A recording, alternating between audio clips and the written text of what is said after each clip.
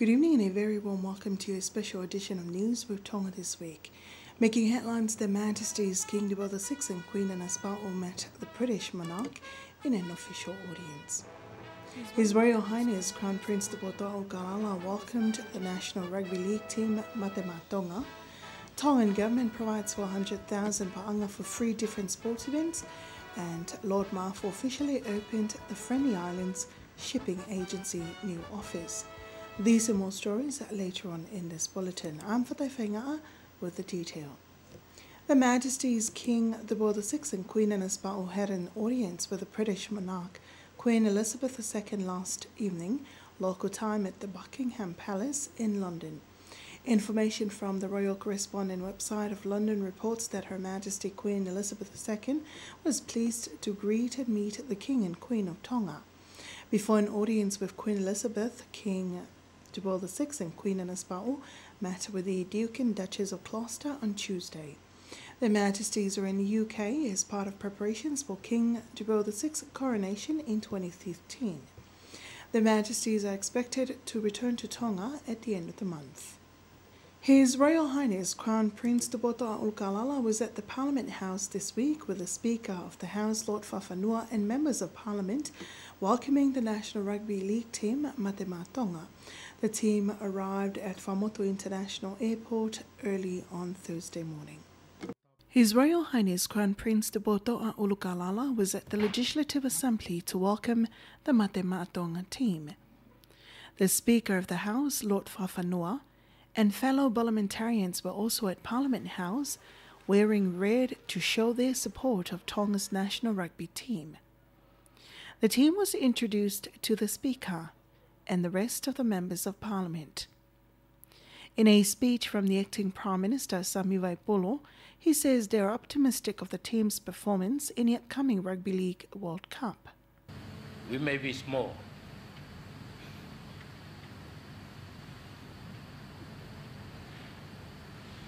we may not be many,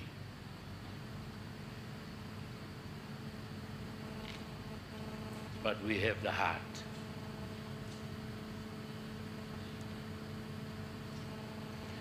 We have the courage, and we have the will to win.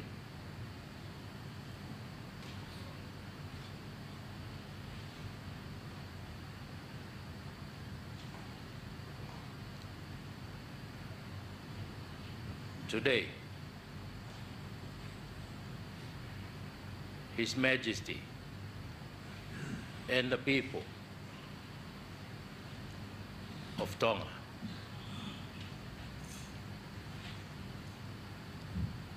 is here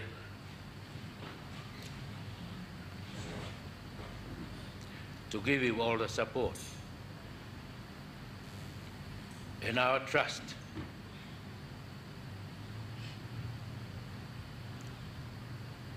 that the games you'll be playing, we must win it. Meanwhile, the Speaker of the House, Lord Fafanua, spoke of Rugby League's history in Tonga.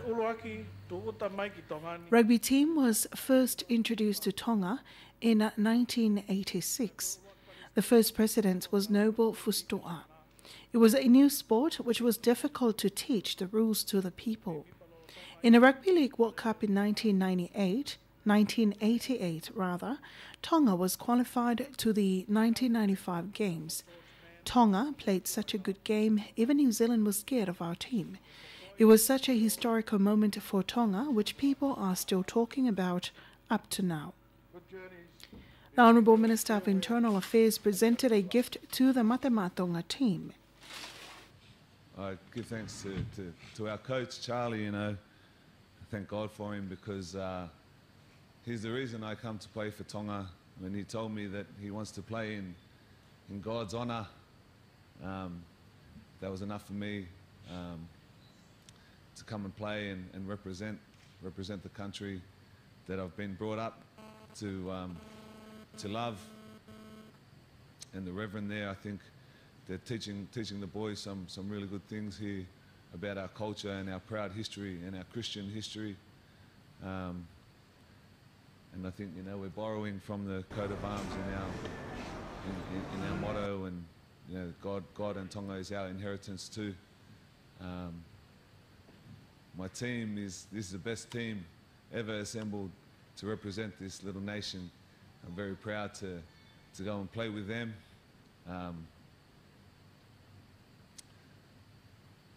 My mum said that we have to be like the proverb, old Tongan proverb, ala isia, ala I kolonga. Thank you. So they're the best. They're the best at what they do, and as I said, they're the best team we've ever put together, and we're so proud to run out and represent this country. The Prime Minister, Lord Ivano, is expected to return to Tonga next Wednesday, October 16th. The Acting Chief Secretary and Secretary to Cabinet, Ahau Topalo, has confirmed that the Prime Minister, Lord Ivano, is expected to arrive in Auckland this Friday, October 11th. The Prime Minister and accompanying delegation departed New York last weekend after his lordship received medical treatment. This followed the conclusion of the United Nations General Assembly high-level meetings, where Tongan missions have provided an overwhelming outpour of support in view of Lord Ivano's remarkable stewardship and landmark achievements made on behalf of the region this year during the high-level meetings of the 68th session of the United Nations General Assembly. The Prime Minister was also greeted by members of the Tongan community in San Francisco on his way back to Tonga. The Tongan government provides 100,000 paanga for 3 different sport events. The funds are delegated as assistance to the National Rugby Union team Ikaletahi, the National Rugby League team Matema Tonga, and Tonga sports team for the Winter Olympic Games to be held in Russia. Kalistu Yanuko has the details. The Honourable Minister of Internal Affairs, Lord Vaya, revealed the government assistance after it was approved by Cabinet. Cabinet has agreed to delegate 250,000 paanga for the Matema Tonga squad to help in their preparation to join the Rugby League World Cup held in the UK towards the end of the month. 100,000 paanga will go to the Ikaletahi team, and 50,000 paanga is delegated to the Tongan team preparing for the Winter Olympic Games. The total amount of the fund is 400,000 paanga. Lord Vaya says the fund provided is not the full amount of initial monetary assistance requested by the various sports team. The initial request submitted from this sports team was for 1 million paanga, but the government could only afford to approve almost half of what they asked for. The funds approved will help with the allowance of the Tongan players for both Matema Tonga squad and the Ikaletahi team.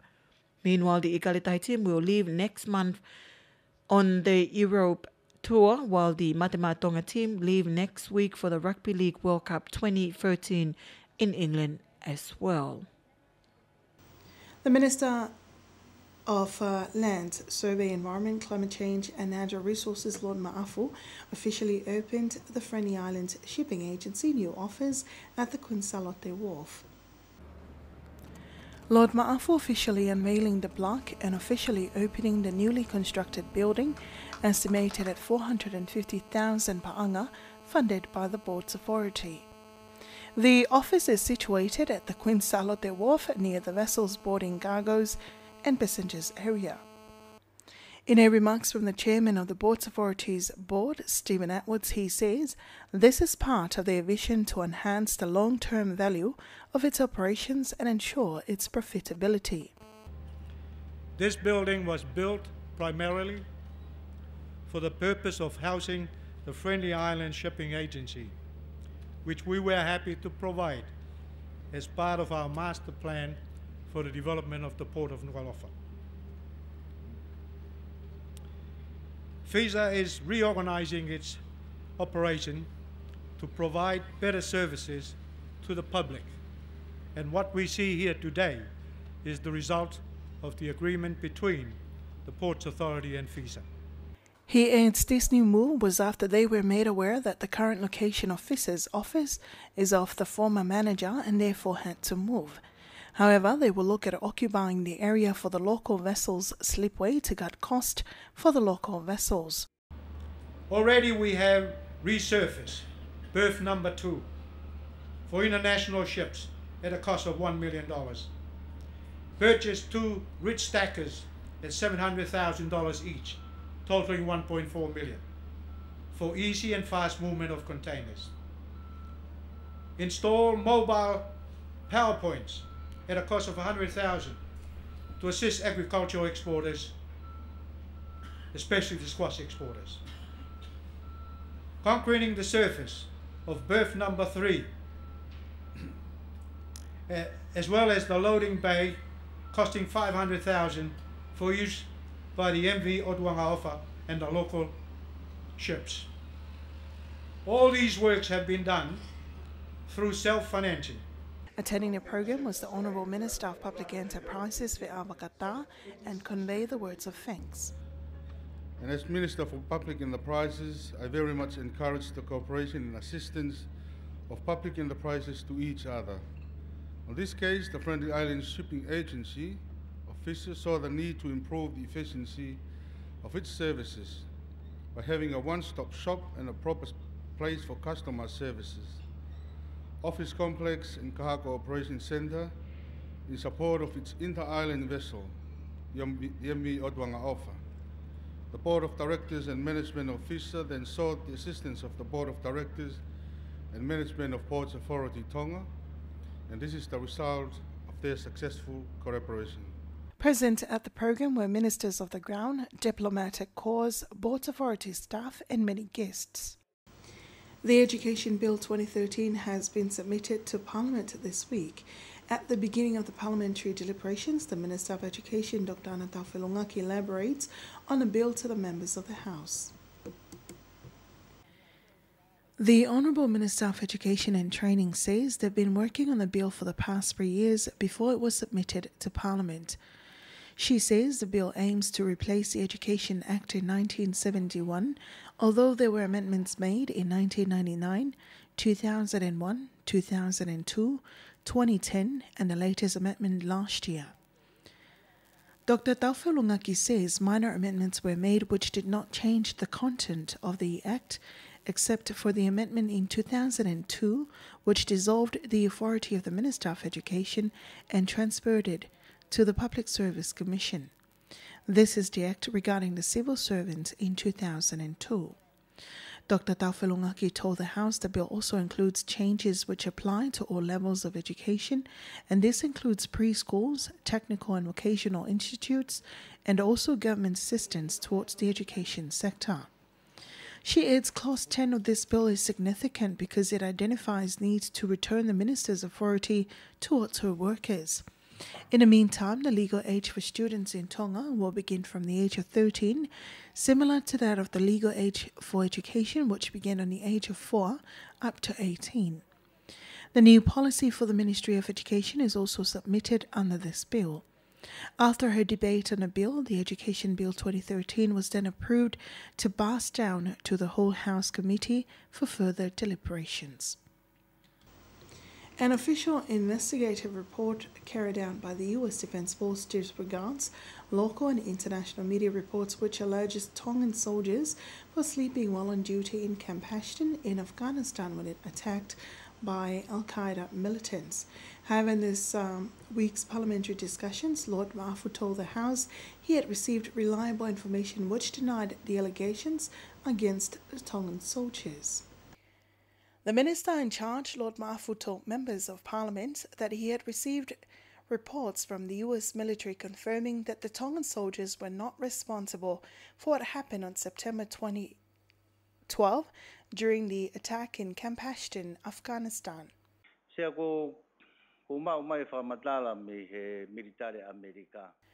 Lord Speaker, I've received a military report from the U.S. via its attaché in Suva that the Tongan soldiers had nothing to do with the 2012 attack in Camp Ashton. The same report also clarifies that the allegations against the Tongan soldiers is misleading. This was further clarified by the acting commander of Tonga Defence Service, Captain Tony Fonokalafi, to Television Tonga News. The Tonga Defence Service has confirmed that the Tongan soldiers serving at Camp Ashton in Afghanistan did not sleep while they were on duty during the attack, and they were nowhere near the area which the attack occurred, which killed 2 US Marines last September. Reports from local and international media about the incident was based on a result of an investigation about the attack carried out by the US Defense Force. The investigation focused on allegations made by the US media that Tongan soldiers slept while on duty, which enabled an Al-Qaeda attack on parts of Camp Ashton, which resulted in millions of dollars of damage to several aircraft. However, Captain Fonokalafi insists that the tower the Tongan soldiers were responsible for was secure for the Al-Qaeda attack, and the attack occurred in other areas of the camp and not in the area where they were on duty.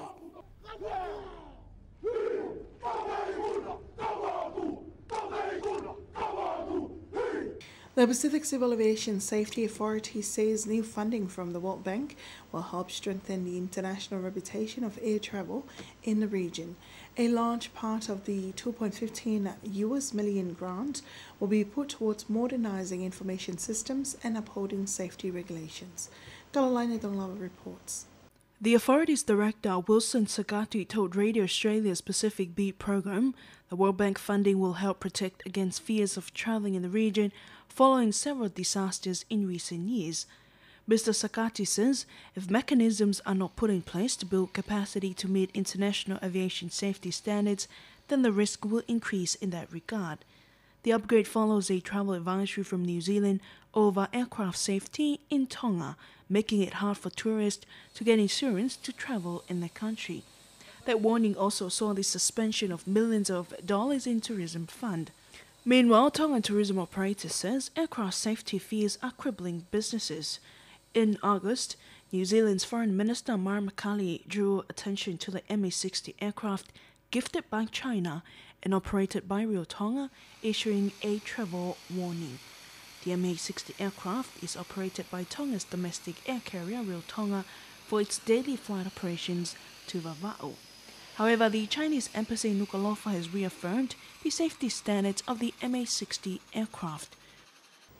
Honourable Anaseni Tubove Honlafustua attended a program on children-centred climate change adaptation. This was held at the Alonga Centre this week. The program educates children with disabilities on how to minimise the effects of climate change and natural disasters. Anastia Falecano was there and filed this report. A special workshop is held for children and people with disabilities. The children-centered climate change helps them better understand about climate change and what to do if a disaster strikes. This is during the program of teaching the pupils and the children of the nation the importance of tree planting. Participants are people from the Alonga Centre, Ofatuimu Amanaki, and students from the GPS Bear. Also during the program, the guest of honor, Honourable Anaseni Fustua, planted a heilala tree at the Alonga Centre and named it Anaseni Tubove Hollis Heilala Tree. This is to show her full support on tree planting, which is one of the minimizing the effects of natural disaster and climate change. From the Ministry of Agriculture, Food, Forestry and Fisheries, Daniela Hoponoa says it's important to teach children and others with disabilities on ways they can help minimize the effects of climate change. This program is very special because it shows the support from the royal family with the attendance of Honourable Tubove Hola. She also sets good example to the country by tree planting to combat the negative effects of climate change. Meanwhile, the project manager for CA, Naatayala, says that it is important to educate the children while they're still young so they can become a habit with them.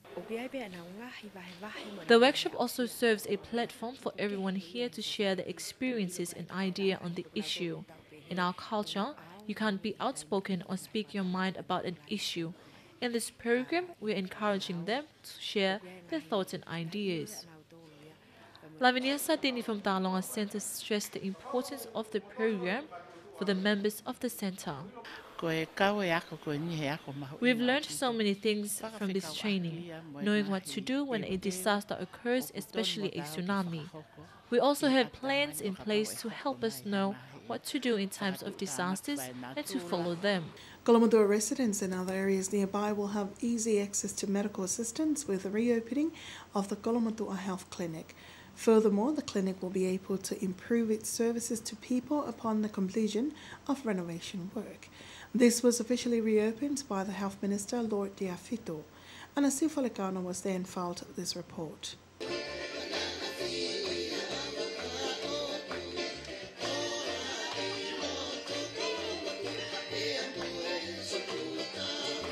Despite the heavy rainfall, it didn't dampen the spirits of Kolomotua residents as they celebrated the reopening of Kolomotua Health Clinic. The Minister of Health, Lord Duafitu, reopened the newly renovated clinic. The renovation work is estimated at more than 60,000 pa'anga and funded by the Australian Rotary Club. In the remarks from the guest of honour, he thanked the Rotary Club for its generous assistance. This is not a small initiative. It is a wonderful surprise and such a blessing for the people of Kolomotua. This will also help this generation and the next. The Deputy President of the Australian Rotary Club, Sydney Huda, said this is part of their voluntary assistance for local communities. With the assistance of the Rotary Club of Tonga, we've been able to put this building to its fruition, and I hope you get many years to enjoy it. Meanwhile, the Nurse District of Awala told Television Tonga News that this will help better improve in the services to the public. Before the renovation work, the clinic will be leaking and flooded when it rains, but this new clinic is beautiful and secure. And we have a reception room as well. I am very happy with the renovation work done. During the program, the former president of the Nuku Alofa Rotary Club, Dr. Amanaki Whakakovi Kaetau, appealed to the Australian Rotary team to continue such assistance to local communities. More than 9,000 people who are using this clinic. There is hope for improvement in the health standards of the people of Kolomotua with the completion of this renovation work. From Kolomotua, I am Anasio Falecano for Television Tonga News. A representative from the MG market of New Zealand, Bita Longi, is in Nokalofa for a trade agreement with the Eastern Agricultural Council. These will benefit the local farmers at the Eastern District of Tonga. Whanonga Vekoso reports. The local farmers from the Eastern District were fortunate to start discussing its trade agreement with their New Zealand counterpart, the MG market. The agreement includes exporting of local fruits and crops from the Eastern District to New Zealand. In return, these foreign markets will bring in fruits and other produce that were not available in Tonga. So MG Marketing is a New Zealand growers cooperative, and we distribute fruit and vegetables in New Zealand and Australia. So we're working with the Tongan government and the Eastern Council to develop new market opportunities for Tongan fresh produce in New Zealand. We're looking at watermelon, but we're also looking at butternut squash and other products. And we hope to develop some long-term business here in Tonga for the benefit of the Growers Council and the growers themselves. And we hope to be able to distribute that product through New Zealand. According to the marketing officer of the Eastern District's Agriculture Council, Paula Mosaati, the meeting is to ensure a good relationship between the two parties. This initiative started earlier this year, where members of our council visited New Zealand and seek for a foreign counterpart. We therefore find this market that enables us to start exporting our produce next week. This exportation will include varieties of crops such as taro, cassava and many more. By doing this, it will benefit the country's economy and the local farmers. The meeting was attended by Lord Nuku, some of the people's representatives to Parliament and stakeholders. Meantime, some of the local farmers praise this new move. The problem is that new people give in so easily, where they start exporting then later stopped. But we hope that this new trade agreement will be sustainable. Men aren't the only one who can do this work. We can plant vegetables to support our families and to ensure that we put food on table without relying on others. In previous years, many farmers were not likely to face any problems unless introducing of fertilizers and chemicals.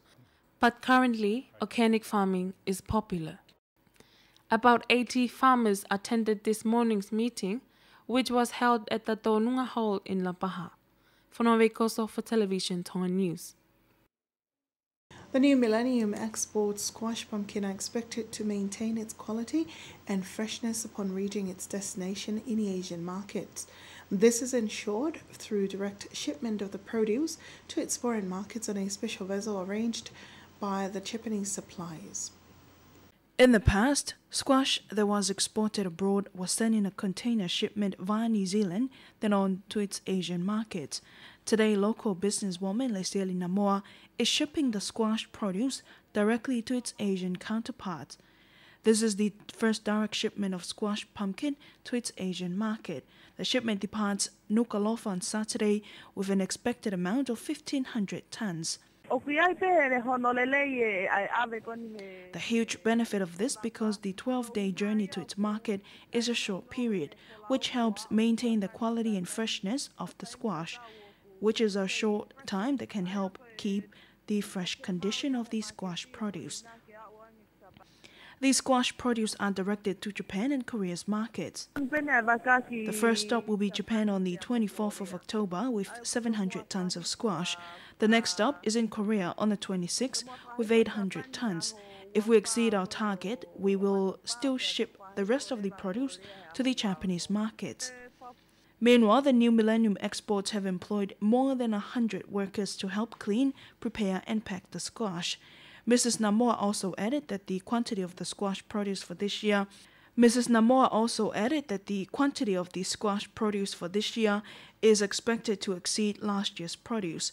This is due to favorable weather conditions, where 1 kilogram of seedlings can produce more than 10 to 20 tons of squash pumpkins. At the same time, quarantine staff from the Ministry of Agriculture are carrying out the inspections on the squash produce before it's approved for export. Reporting for Television Tonga News, I'm Kalolaine Tonglava. The Freedom of Information Policy 2012 bans the media and any individual from disseminating information or news stories that will affect the religious faith of others. This was revealed by the Director of the Ministry of Information and Communications, Paula Ma'u, to Television Tonga News. Sinlatu tells you more.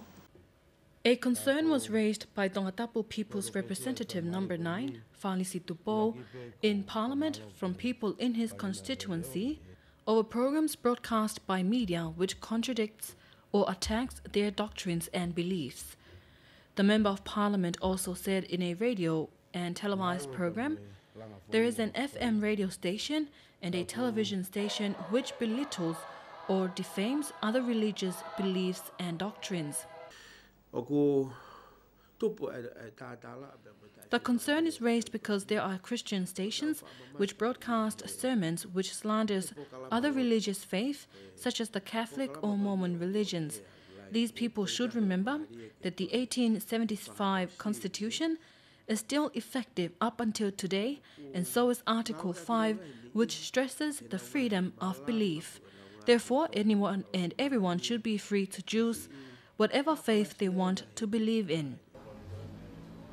The Director of the Ministry of Information and Communication, Paula Ma'u, says the Freedom of Information policy was passed last year and all media outlets must follow the regulations. This concern has been raised to our ministry before. We've spoken with the manager of Dulos Broadcasting Network about his programs to speak only about their own doctrines and beliefs and not anyone else's. Meanwhile, the manager of Dulos Broadcasting Network, Barry Taukolo, says the content of their programs do not affect anyone. The truth is, we are not slandering or attacking other religious beliefs. Everything we say is straight from the Bible, which is the Word of God. People's Representative Number 9 insists that something be done about the matter. Tonga will be represented in a commemoration of the 10th anniversary of the UNESCO Convention for Safeguarding of Intangible Cultural Heritage, which will be held in China. A mini exhibition of traditional Tongan items was displayed at the Ministry of Commerce, Tourism and Labour, and it also will be displayed in the exhibition, which is from the 17th until the 20th of this month. Linda Filiai tells you more. A mini exhibition was held this afternoon at the Ministry of Commerce, Tourism and Labour. These are the local Tongan handicraft that will be displayed at an expo in China for the UNESCO Convention for Safeguarding of Intangible Cultural Heritage. Tonga's team to China were led by Bensimani Fifita from the Ministry of Internal Affairs and 4 other exhibitors. In a speech from the Ministry of Internal Affairs Cultural Division Deputy Director, Pulupaki Moala, this is a great opportunity to promote the kingdom. This is an opportunity for us to promote the knowledge that inherited by the people here in Tonga from these generations to the next generations. And there are ways and strategies that has been presented in the presentation today in terms of website, the technology, the information that has been transmitted through various networks. But you have witnessed today that the Tongans use the local product to promote handicraft, and we will exhibit it. She says Tonga became a member of the Convention for Safeguarding of Intangible Cultural Heritage after signing in 2010. The purpose of this convention to safeguard intangible cultural heritage, to ensure we respect by the communities, groups, and individual concern, and to raise awareness locally, internationally, of the intangible cultural heritage. The Minister of Education and Training, Dr. Ana Tauwhe'ulungaki, the Chinese ambassador to Tonga, and other guests were at the mini exhibition. The Tongan delegation will also attend a workshop on intangible cultural heritage during the expo. Tonga's team will leave Tonga on October 14. For Television Tonga News, I'm Linda Filiai. The Magistrate Court has reached an agreement with the Ministry of Fisheries to return more than 2,000 sea cucumbers to the ocean. These are different types of sea cucumbers which were confiscated from 10 people who are accused of illegally harvesting sea cucumber. Of the 10 accused people, 8 are Tongan and 2 are Asians. The sea cucumbers were confiscated from Halaleva, Patangata and other areas on Wednesday this week. Some of the accused are released on bail and will appear in court next Monday. During this time, they're not permitted to leave Tonga. And that's your special edition of News with Tonga this week. Thank you all for joining us. I'm Good evening.